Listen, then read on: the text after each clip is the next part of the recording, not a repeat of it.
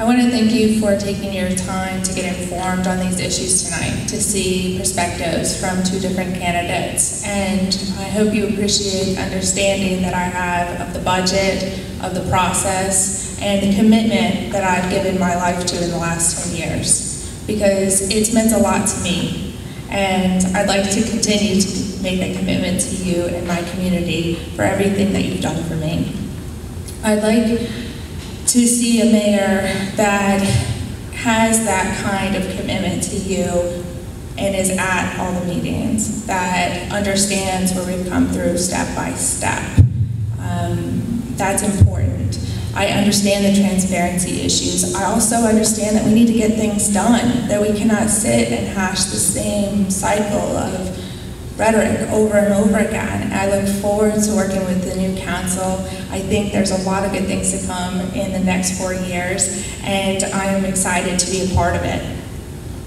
Improving the quality of life in Colonial Beach means balancing needs, not just stormwater or roads, but many things. Prioritizing projects, something that I implemented on town council as soon as I got here in 2019. We do a public meeting now every year. This is the first time that has ever happened, where we prioritize projects with urgency, contract deadlines, greatest impact, least time and effort, and things that have to be done before other things. You can't just say this is my #1 priority and we'll get it done. That's just not the way municipal government works. It's important to have somebody who understands how municipal government works in order to accomplish the goals that we have set forward in Colonial Beach. We need to stay on track.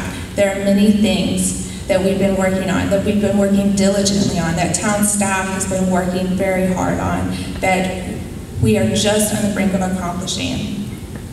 I am more than just some controversy on Eleanor. I have dedicated planning commission experience with many different viewpoints, and I can work with people of all types.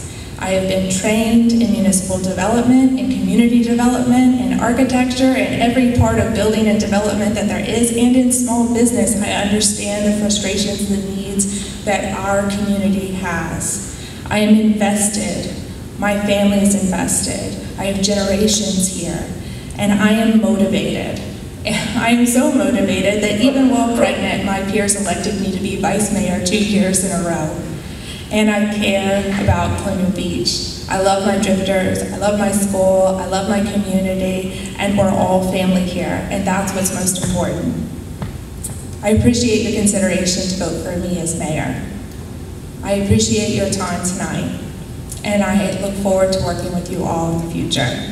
Please visit my website, robin4cb.com, for a lot more information about me, and also I'll be at Colonial Buzz on Friday from 8 a.m. to 11 a.m. if you have more questions or want more details or would like to, meet me in person. Thank you, and I guess have a good night. Thank you.